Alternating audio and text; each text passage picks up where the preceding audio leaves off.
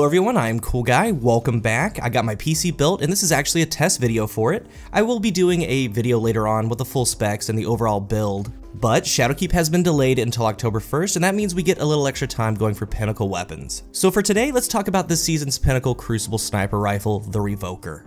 I've been seeing some mixed feelings about this sniper, and there's a lot that goes into that. I'm going to start off this review by saying that this sniper has a place, and I think it's a very good sniper that does all the right things, but to me, it has a major drawback that I personally don't like to work with. Some of you are going to be okay with it, and overall, that's kind of what's nice about Destiny. There is variety, different tools for different jobs. Some players like some weapons that others don't, things like that. As we discussed in the previous video, the quest to get Revoker is a great new way to grind for a pinnacle weapon. It puts less stress on the player than any other season. You can do it at your own pace, you can get 66% of it done in quick play, and in the final part, you do have to be in comp, but you don't have to reach actual Fabled. The quest wants you to get 300 sniper rifle final blows, 50 sniper rifle precision final blows, and both of these again can be done in quick play. I'm cool with that. And the last step, 3,500 glory points earned. It's a point system. With the redesigned win streak, you gain points fast, and what's nice is that your progress to 3,500 isn't penalized. That takes a lot of stress off the player. You can take the entire season, do your best, try to win some games. When you win, you start gaining towards that 3,500. You lose, you stay still. And that's really nice for the solo player going into comp. Even if they lose games, it doesn't affect their progress towards that 3,500 goal. And for some players, they might get on some streaks and be closer than they've ever been to 2,100, get close enough for Luna, Recluse, things like that. All in all, it's very player friendly. It keeps the comp population higher than it would have been otherwise, and I really do hope that future PvP Pinnacle quests follow this structure. And if you aren't good at sniping, if you want to get better at sniping, the Revoker quest is perfect for you. The entire quest wants you to use sniper rifles, get a lot more comfortable with them, and then you have Revoker, and we'll talk about that as we go on. The Revoker sits in the kinetic category as an aggressive frame, 72 RPM hard-hitting sniper, and for the stats, with all those perks added, we have a range of 98, stability of 34, a handling of 31, and that's with the masterwork added, reload of 37, an aim assist stat of 44, recoil direction of 72, and a magazine of 3. There are 12 total legendary aggressive snipers. Out of those, the Revoker has the best range in class, which you might be wondering why that's so important. Aim assist, accuracy, it's all tied to that range stat, so the more range, the better the weapon feels, better hit detection, the better slowdown that you have. The accuracy cone's really tight, meaning hipfire shots are a lot better, shots from the air are a lot better, all of it is a good thing. Now, the aim assist stat of 44 is the third lowest of all aggressive frames. The highest stat's at 49, so it's not that far off from it. But we'll talk about aim assist later on in the review. One of the biggest highlights of the Revoker though is the old school Destiny 1 ambush scope, and that's honestly one of the main reasons to go for it.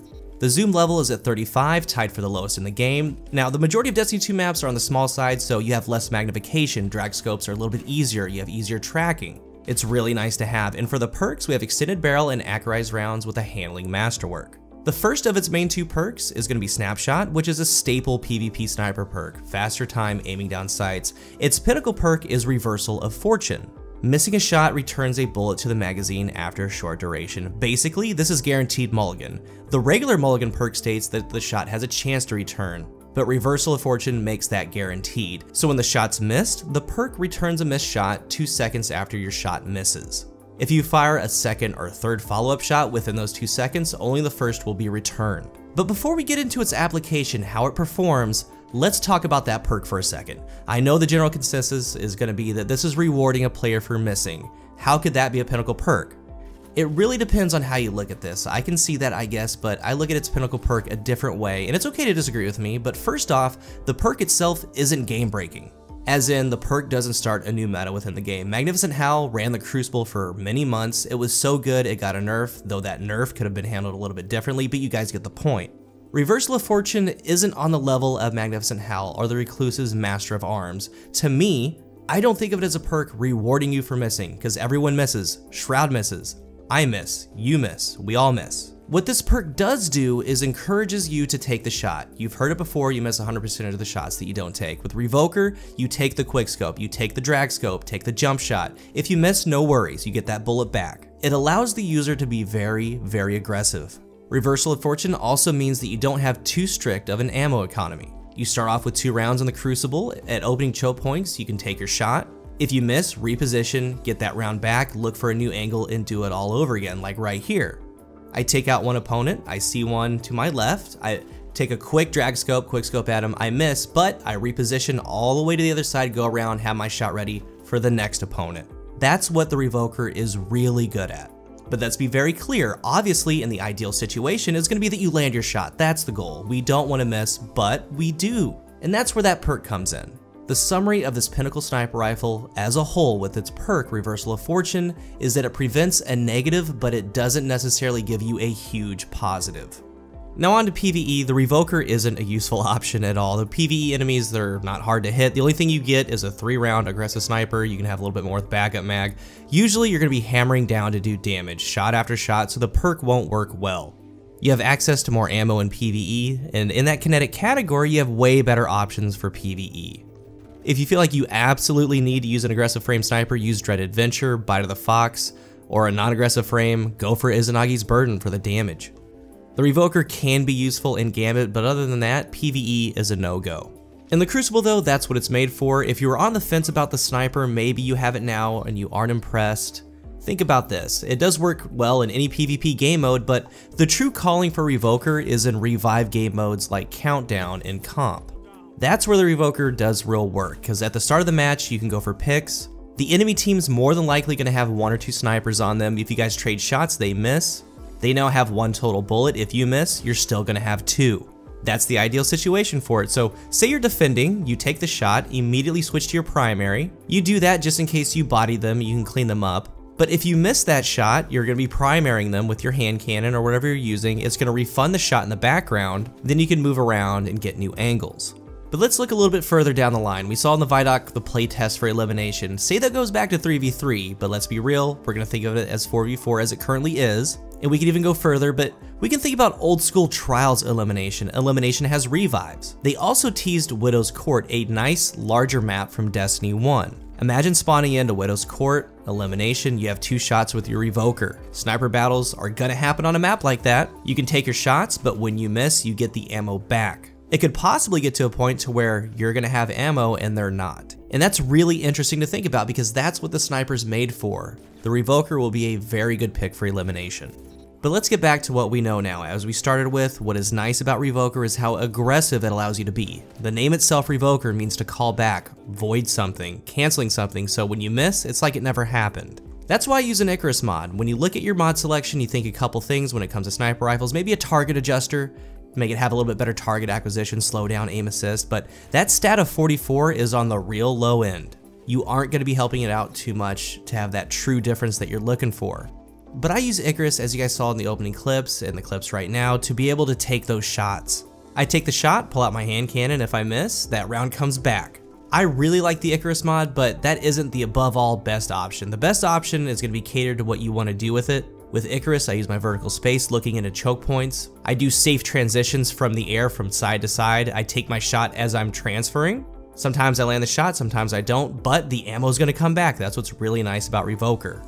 And again, that 98 range stat means it has a very tight accuracy cone. It's one of the most accurate no-scope jump shot snipers I've ever used. Other mods, radar tuners there, radar booster, freehand grip, even quick access sling because you have a 3-round mag.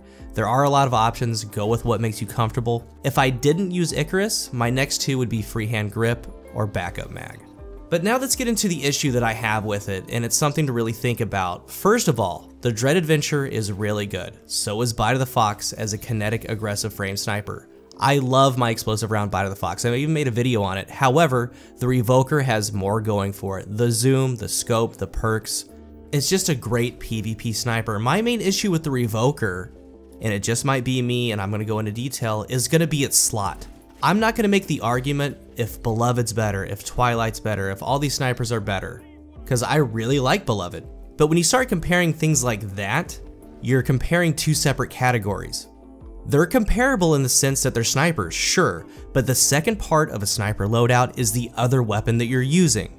For me, I prefer the hand cannon as my sniper pairing. It helps for easy cleanups, it can duel when players rush in, you can also go SMG, you can go sidearm.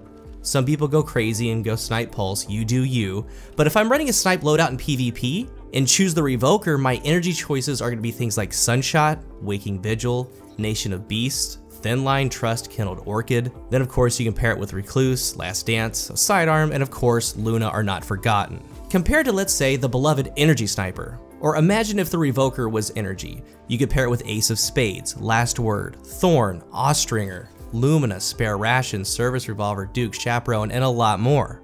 So that's why I don't compare Revoker directly to Beloved. I know a lot of people are doing that. It's not a question of is the Revoker better than Beloved or other snipers. The question that needs to be asked, and the one that you need to ask yourself, is the loadout better with Beloved or Revoker? And for me, Revoker being a kinetic makes the weapon take a backseat. Because when it comes down to it, I'm going to be more deadly with Ace Beloved, Austringer Beloved, or Last Word Beloved. And for some people, that could be Twilight, whatever it is, instead of using Revoker Waking Vigil or Revoker Sunshot. And that isn't to say that those are completely bad, but pairing an energy sniper with a kinetic primary has a lot better options. And the thing that we haven't really talked about in depth, the thing that you're thinking, the best overall pairing for the Revoker is to pair Pinnacle with Pinnacle, pairing it with Recluse, pairing it with Luna or Not Forgotten as far as lethality. So for me, I personally don't use Luna or things like that. I pair Recluse with other weapons, so keep all that in mind with this assessment. But that's the question that really needs to be asked, the total loadout. I put a lot of time using the sniper rifle, and that's the only real drawback for me, man. It's gonna be the slot. For some players, it's not gonna bother them, and they're gonna say it's fine. But to me, getting my ammo back with the Revoker is easily made up by me shutting down a rusher using the Last Word. But in conclusion, my overall thoughts on Revoker is that it is really a good sniper. It does everything right. It has everything that you want it to do. It has a low zoom, it's snappy, the scope is really good.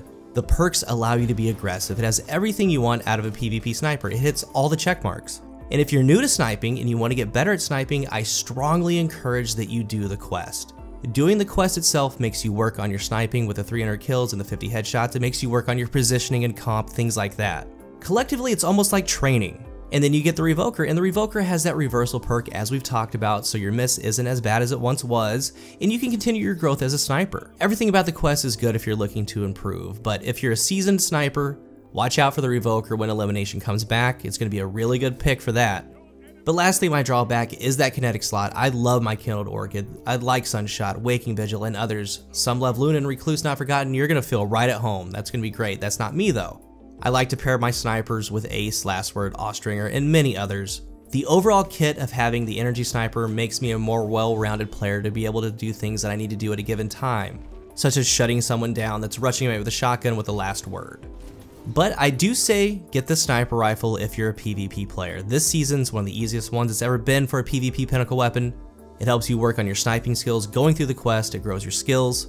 It's a worthy tool of your toolbox. Even if you set it down, there might be something later on that will make you want to pick it back up and use it again.